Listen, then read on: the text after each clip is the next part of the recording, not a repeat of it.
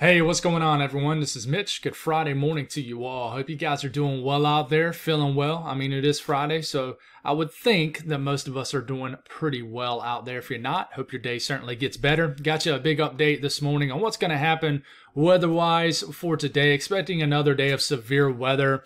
I think today, the biggest threat today, and it could increase. Remember, usually 1 or 2, 3 hours after I drop this video, another update comes out from the Storm Prediction Center, and they sometimes upgrade the risk. That did not happen yesterday, but as of now, we do have an enhanced risk, and it's really hail driven. We could have some big time hailstorms today, and we'll give you an update on that, break it down pretty well, and talk about the rest of the country too and try to figure it out. So appreciate you guys understanding about not dropping a video last night. Just been trying to work with some things with the storm chasing, trying to figure out what I want to do.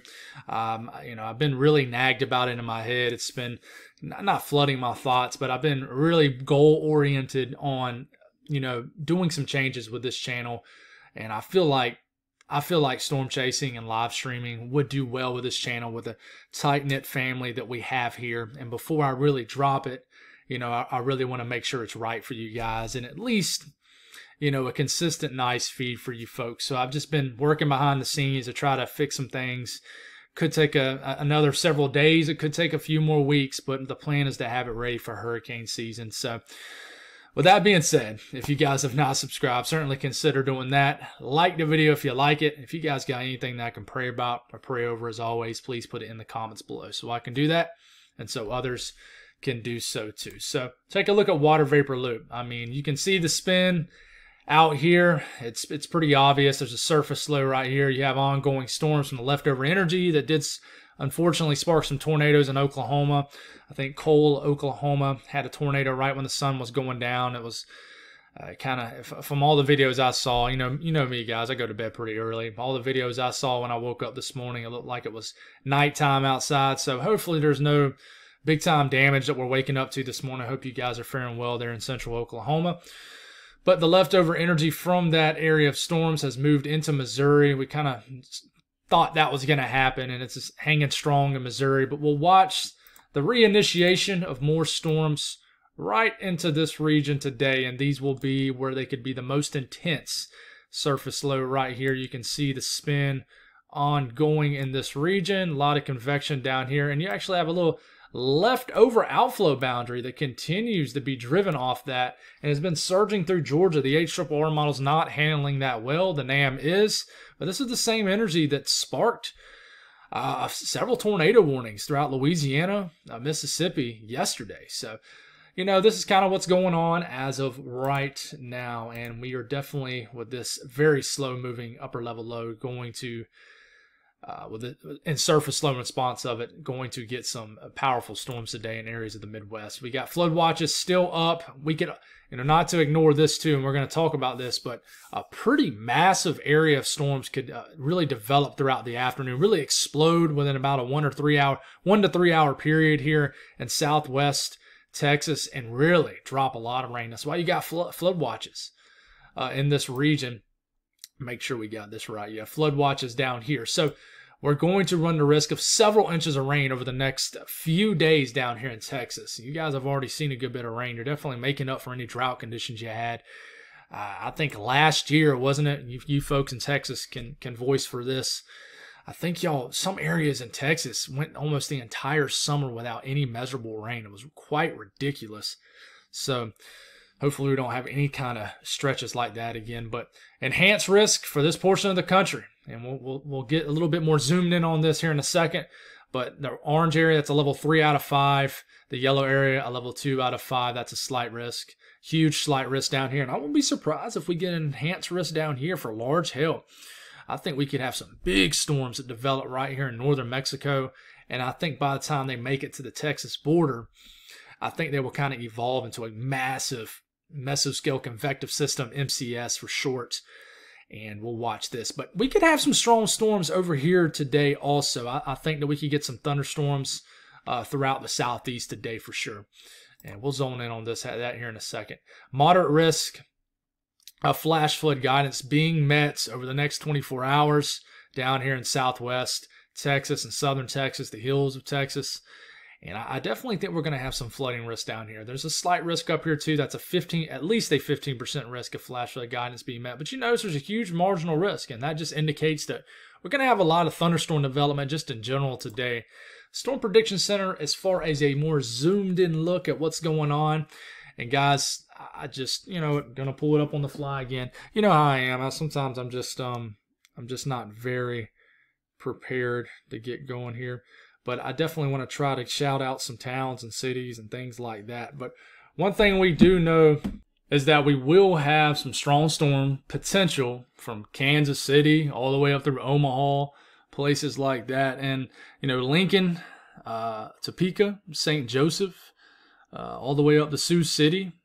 Sioux Falls could see some nasty weather too. So I'll try to mention numerous towns and communities throughout this video just to try to keep you guys aware. And if I butcher any names, you know how it goes. You guys let me know, and I will certainly try to do my best to correct it the next time I mention a butchered name or two out here. But enhanced risk up in the orange area. It's a level 3 out of 5 for severe weather. Tornado risk. This really isn't tornado driven, guys, but you do have a 5% risk in the brown area within a tornado.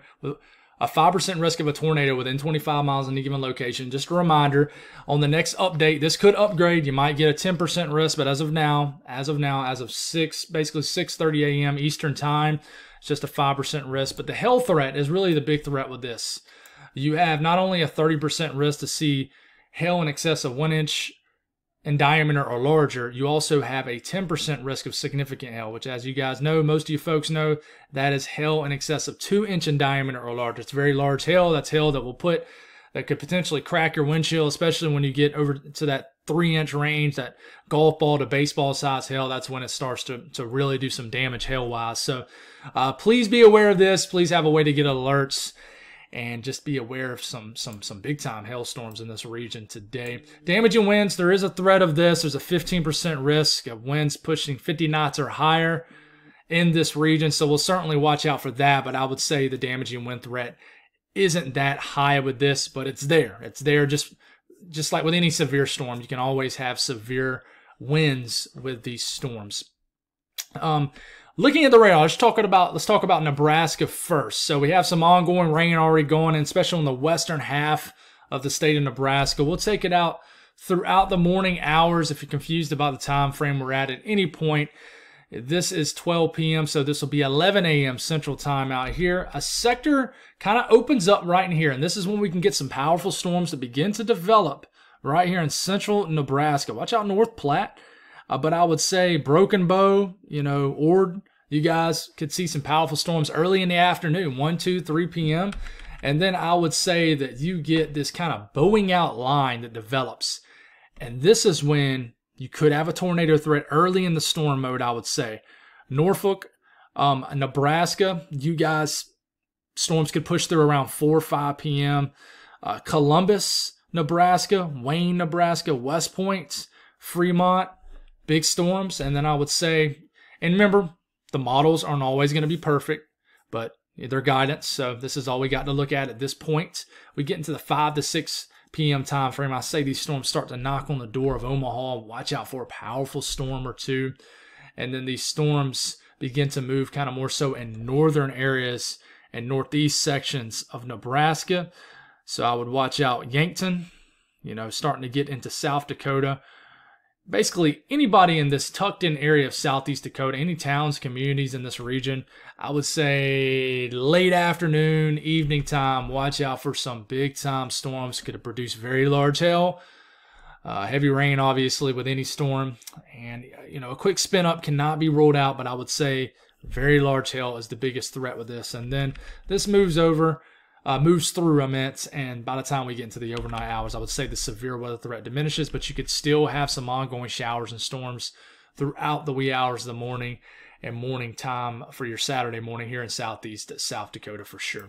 You move over into Iowa, and let me get my old Google Maps ready for you folks. And we get into Iowa, and I would say the western and southwestern portions of Iowa stand the best chance to see the worst weather in this region. And like I said, the HRRR model did not perform that well in last night's event. We had some powerful storms in North Texas that did not show up from the HRR model. That's why it's always just always remember this is just guidance. But big storms showing up here from the HRR model. Obviously this area is favored, so that's why you're seeing more storms fire up from the model in general. But watch out here in far southwest areas of Iowa. You guys could certainly be under the gun. Red Oak, watch out. Atlantic. These areas could get some powerful storms. 7 to 8 p.m. These storms begin to move more so out of Nebraska into western Iowa. If I say eastern Iowa at any point, I do apologize. It's not what I mean. I get my directions mixed up sometimes. Not intentionally, just so much information flooding into my head at one time. But basically, I would say if you're anybody in western Iowa, some storms could move through late afternoon. I would say more so the evening time frame, anywhere from 7 through 10 p.m. But these storms are still ongoing even after 10 p.m. Speaking of 10 p.m., you got some powerful storms riding the Missouri and Iowa state line down here. These storms could be powerful up here. They could be the worst down here in northern Missouri.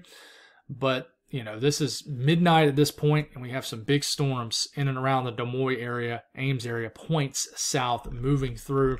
And I think this loses some steam as you work your way later into the overnight hours. But the tornado risk, you can look at the significant tornado parameter from this, and it's not super high today, but I would say it could spike sometime this evening, and basically this entire region right in here, basically where Nebraska, northwest Missouri, and southwest Iowa connect. You got STP readings, significant tornado parameter readings, well over the 5-6 range, which anything over 1 is, conditions that are favorable for tornadic activity. And it really spikes here around 8-9 p.m. here on the Missouri-Iowa border. So, please be aware the tornado threat is definitely not existent today, but I would say the threat of large hail is higher than the tornado threat, which a lot of times with severe weather events it is. You dig a little bit deeper into Missouri in general, the severe weather threat, I would say, decreases as you get further south of Missouri. But as you get into this afternoon, some storms could get going here, and you can't rule out a severe storm or two in the southwest Illinois area, or really anywhere in Missouri. As we get into 3, 4, 5 o'clock this afternoon, I would watch out. I would say any given location in Illinois could have a strong to severe storm today, so please be aware of that.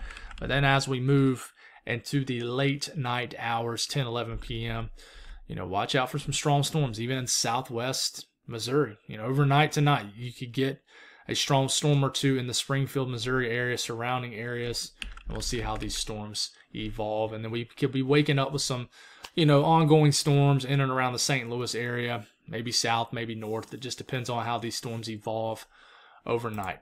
The rest of the north central U.S., outside of the severe weather areas, like I said, some strong storms could be ongoing in northern Illinois, really anywhere in Illinois, and just more showers and storms in western Dakota and the western Dakotas. You guys could pick up another maybe inch or two of rain in this region, and the rain just continues with just the slow motion of this low pressure. The slower it is, the more it's going to rain in the same areas. But talking about the rest of Wisconsin, Minnesota, some showers and storms are possible in areas of western, especially southwestern Minnesota. All of the Dakotas, maybe an area of showers and this is getting into the 4 or 5 o'clock in the morning time frame tomorrow morning. Could be waking up to some damp conditions in areas of the Ohio Valley and southern Michigan as you wake up for your Saturday morning. The south central U.S., strong storms are possible in this region. I would say it's quiet for the most part, right? Outside of a couple isolated storm or two here in eastern Oklahoma, western Arkansas, it's quiet for the most part. And then bang, big storms fire up down here, central Texas to southwest Texas, southern Texas. You guys could get some powerful storms that really get going down here and really develop and just cluster up into a big line of storms.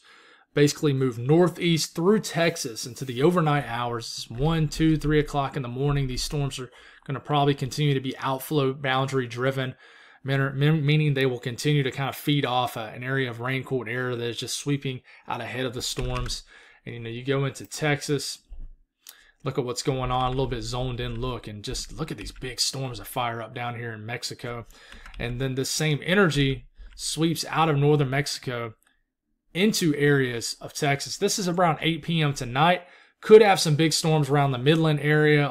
It could be up here to Lubbock, Abilene, Weatherford. These storms could be quite powerful. You're lacking kinematics, which is the wind energy aloft for a tornado threat, but you can't rule it out. But I would say large hail with a lot of convective fuel in the atmosphere will be the biggest threat down here, along with flash flooding.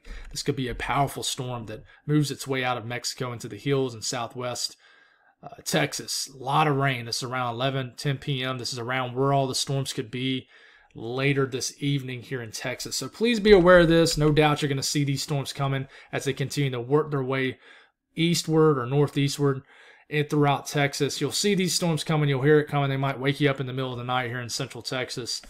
So please be aware of a lot of storm activity. I mean, this is around 5, 6 a.m. tomorrow morning. It's storming like crazy down in southern Texas. These storms could be quite powerful. Rainfall between now and Sunday evening. Storm Prediction Center is going for over 1/2 foot of rain down here in southwest Texas, the hills of Texas. But widespread 1 to 4 inch rainfall totals, basically from the panhandle of Texas through the heart of Texas to the southern portion of the state, even into the Dallas-Fort Worth area. A lot of rains expected. Not possible, but expected. The rest of the southeast today, you could have some storm activity move into central and western Tennessee, especially just after lunchtime today. You can see it right here. All this storm activity could move through. I would say the severity level of this will be low, but just like you saw in Louisiana and Mississippi yesterday, you can't rule out severe weather, especially as you start to get into a summer type pattern. You can't rule it out at all. And you look at this around 4 or 5 p.m. this afternoon. Storms ongoing the Cumberland Plateau up into areas of Kentucky, the mountains of North Carolina and Tennessee. Widespread, I would say more isolated storms are possible in Georgia.